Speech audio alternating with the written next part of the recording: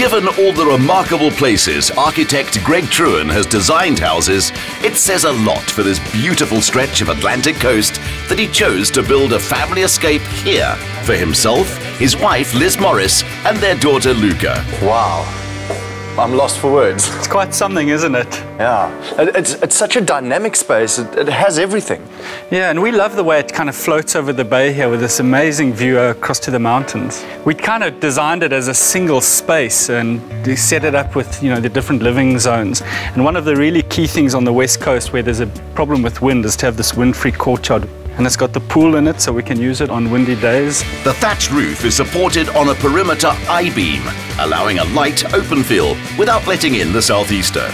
We were very worried about the wind or very aware of the wind, so we decided that it was important to us to have a courtyard space that had its back to the wind. And the way we use this space is when the wind's blowing, we close up the back side of the house and we open up the courtyard to the pool, and we can all live out of the kitchen into this space, and it's fantastic. And being an architect yourself, how difficult or easy was it designing your own home? It was an interesting experience. It's difficult because you perhaps overanalyze things, but it was a lot of fun as well. It was nice to play with ideas that we could stretch things a little bit and see what happened. If I look at the space from the inside, it's still very contemporary new, mixing old and new.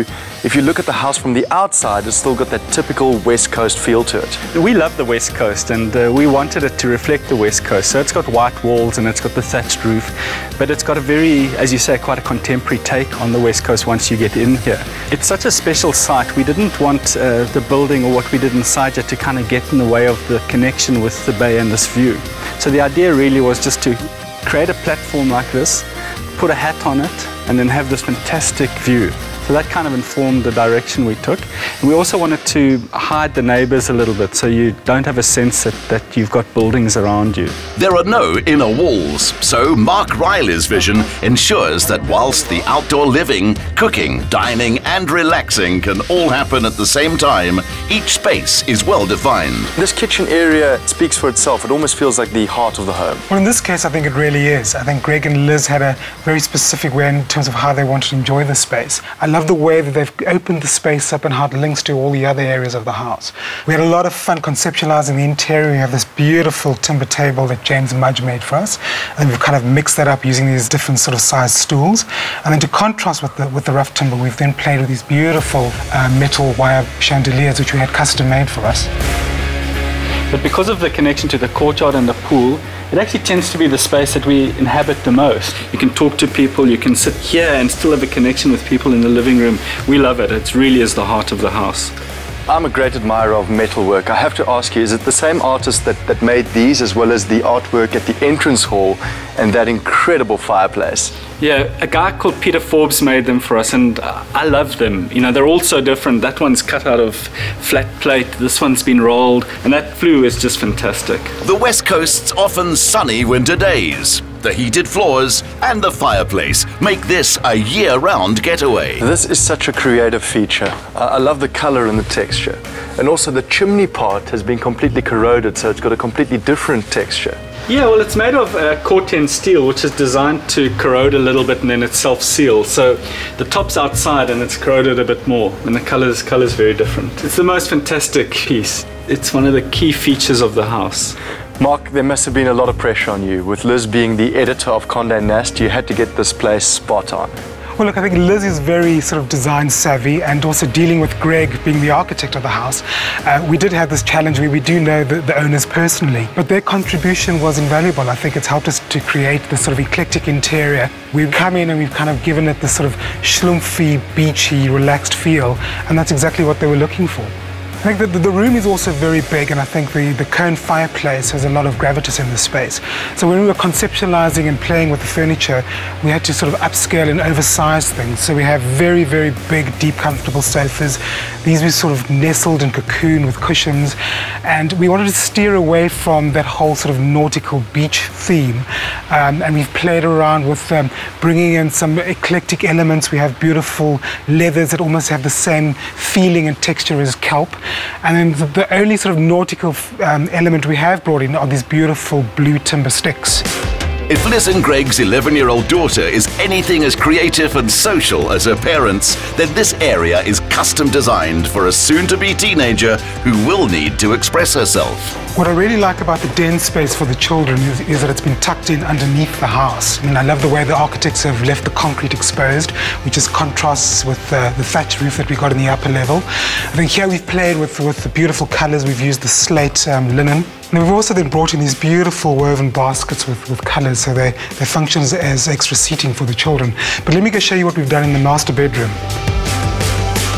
Greg and Liz travel extensively, so entering their retreat has to feel like walking into a set of warm, welcoming, open arms. I love what Greg did with all the rooms on this level, the way he sort of faceted the glass, and you can see he's put the 3 bedrooms in line here, and they're all sort of directed towards that beautiful sea view. I think this we've also then just framed with these beautiful 4-poster beds in all of the rooms, in fact. What's also really lovely here is we've created this recess in the concrete ceiling, which has got a curved shape. And the idea there is at night time you can sort of draw that curtain closed, and it gives you this beautiful sort of caving cocooning for the bedroom. And you've also used the same beds throughout. Yes, we have. I think we wanted the continuity of how you experience the interiors from outside, but each room is then personalised with different bedding and accents. A real treat in the master bathroom is the little slot window into the swimming pool. So when you're showering there, you can actually have a look at your visitors having a swim. That's excellent. Well thought. Then there are the creatures that swim into the bay. Heavy-side dolphins call this home. Southern right whales spend the spring here, and this walkway takes you right to them. Greg, this is the view that must have sold it to you. Yeah, it was completely unexpected as well. We didn't quite believe the images that we'd seen in the ad. We also didn't know it existed. I've explored the West Coast countless times. I've never seen the spot. It's simply magical.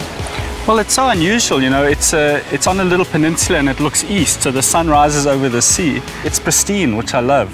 Every morning we get thousands of birds that fly up the coast. It really is magical. In wintertime, it must be very special here. Yeah, winter's lovely. It's very quiet, and on some days after there's been snow on the mountains, you can sit here and look across the bay and see these snow-covered mountains. I have to say, I would never take you for a fisherman, though. You know, there was a storm and that little boat washed up on the beach here, so we pulled it up here and we put some plants in it. It's perfect. It's picture perfect. Picture perfect. Talking of picture perfect, I believe it was a picture that led you here in the first place. Yeah, we'd been looking for a property and I'd seen a property advertised with this absolutely fantastic view, which I didn't believe. I was very skeptical. So anyway, we arrived here and there it is. It's absolutely amazing. Absolutely beautiful. And there's also a plot for sale next door to you? Yes. Can I buy that? Absolutely. Okay, I'll build something equally beautiful. You can design it. Correct. And what sets this part of Stompneusbaai apart from so many holiday towns is that the architecture is as lovely to look at as the surrounds.